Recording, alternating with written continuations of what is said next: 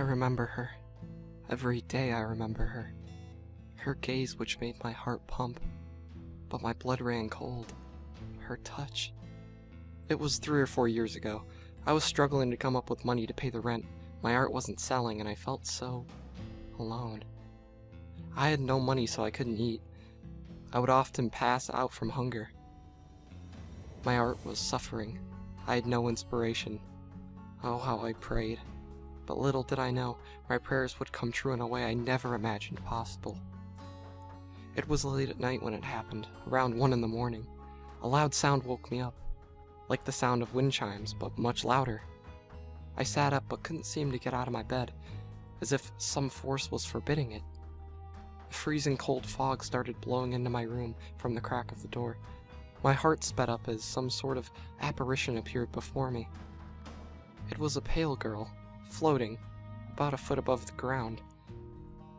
The darkness of her face was only outshone by the glow from her halo.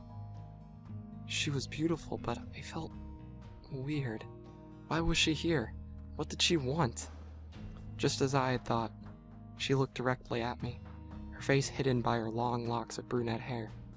She moved closer, and my heart slowed down. I started having some trouble breathing. She began reaching for my arm. I could feel how cold her skin was from a yard away. It was like ice. But when she grabbed my hand, severe pain ran through my body. It burned. I could feel my skin glow hot and blister as she continued to grip my hand. I struggled, but she wouldn't let go. With her free hand, she slowly parted her hair, and what I saw was a traumatizing image. I screamed. She had no face, no blood, no scars, just smooth flesh. This was no angel. I don't know what it is, but it certainly wasn't holy. If anything, it was demonic, but I just didn't know. She leaned her head next to mine, her cold head brushing against my face, and I heard a whisper. Her voice was so sweet. She whispered, "Only after death can we be together again." After that, I heard her let out a chuckle. I closed my eyes tight out of fear.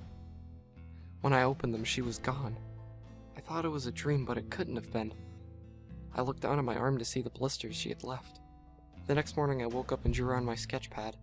All I could do was think about what happened. But the thought that kept coming back to me was, why, I can't wait to see her again.